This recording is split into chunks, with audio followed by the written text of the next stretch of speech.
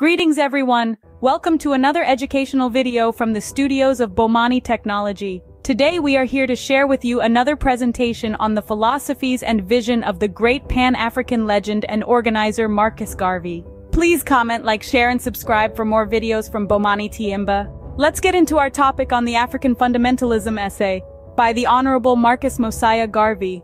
African Fundamentalism was Garvey's quasi-religious manifesto of Black racial pride and unity. It attained canonical status within a short time after it was first published as a front-page editorial in the Negro World of June 6, 1925. These are the words from the Marcus Garvey African Fundamentalism essay. The time has come for the black man to forget and cast behind him his hero worship and adoration of other races, and to start out immediately to create and emulate heroes of his own. We must canonize our own martyrs and elevate to positions of fame and honor black men and women who have made their distinct contributions to our racial history. Sojourner Truth is worthy of sainthood alongside of Joan of Arc. Crispus Attucks and George William Gordon are entitled to the halo of martyrdom with no less glory than that of the martyrs of any other race. Jacques Dessalines and Moshe's brilliancy as soldiers and statesmen outshone that of a Cromwell, Napoleon, or Washington. Hence, they are entitled to the highest place as heroes among men.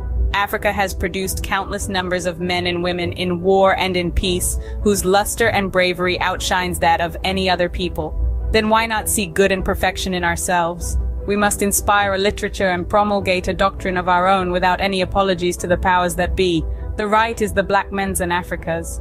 Let contrary sentiments and cross opinions go to the winds.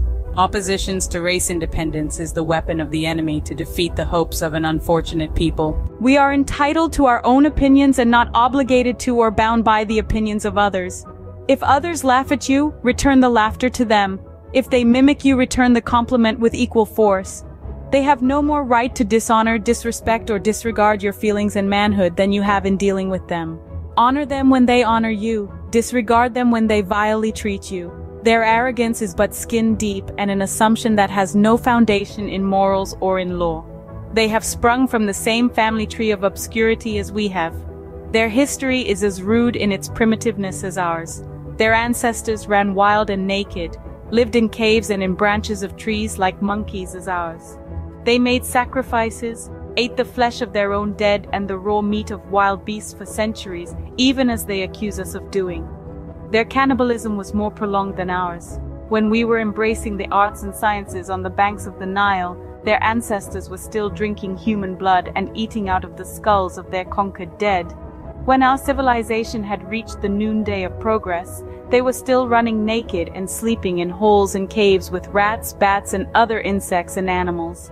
After we had already unfathomed the mystery of the stars and reduced the heavenly constellations to minute and regular calculus, they were still backwoodsmen, living in ignorance and blatant darkness. The world today is indebted to us for the benefits of civilization. They stole our arts and sciences from Africa. Then why should we be ashamed of ourselves? Their modern improvements are but duplicates of a grander civilization that we reflected thousands of years ago, without the advantage of what is buried and still hidden, to be resurrected and reintroduced by the intelligence of our generation and our posterity. Why should we be discouraged because somebody laughs at us today? Who can tell what tomorrow will bring forth? Did they not laugh at Moses, Christ, and Muhammad? Was there not a Carthage, Greece, and Rome? We see and have changes every day, so plan, work, be steadfast, and do not be dismayed. As the Jew is held together by his religion, the white races by the assumption and the unwritten law of superiority, and the Mongolian by the precious tie of blood, so likewise the black men must be united in one grand racial hierarchy. Our union must know no climate, boundary, or nationality.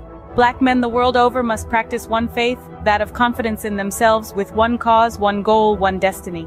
Let no religious scruples, no political machination divide us, but let us hold together under all climates and in every country, making among ourselves a racial empire upon which the sun shall never set.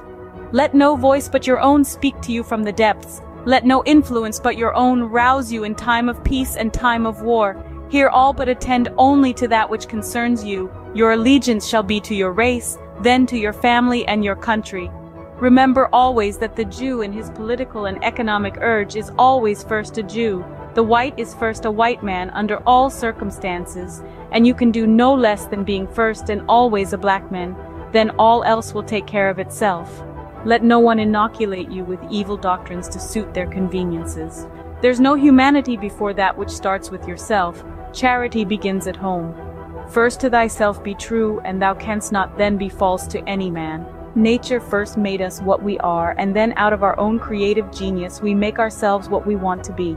Follow always that great law. Let the sky be your limit, and eternity our measurement. There's no height to which we cannot climb by using the active intelligence of our own mind. Mind creates, and as much as we desire in nature, we can have through the creation of our own minds. Being at present the scientifically weaker race, you shall treat others only as they treat you, but in your homes and everywhere possible you must teach the higher development of science to your children, and be sure to develop a race of scientists par excellence, for in science and nationalism lie our only hope to withstand the evil designs of modern materialism.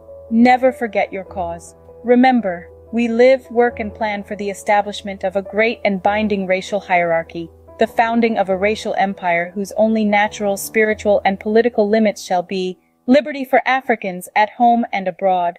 Marcus Mosiah Garvey, August 17, 1887 to June 10, 1940. This essay on African fundamentalism was published as a front-page editorial in the Negro World of June 6, 1925. Thanks for joining another presentation on the philosophies and vision of Marcus Garvey, the great Pan-African legend and organizer. Please comment, like, share and subscribe for more videos from Bomani Tyehimba.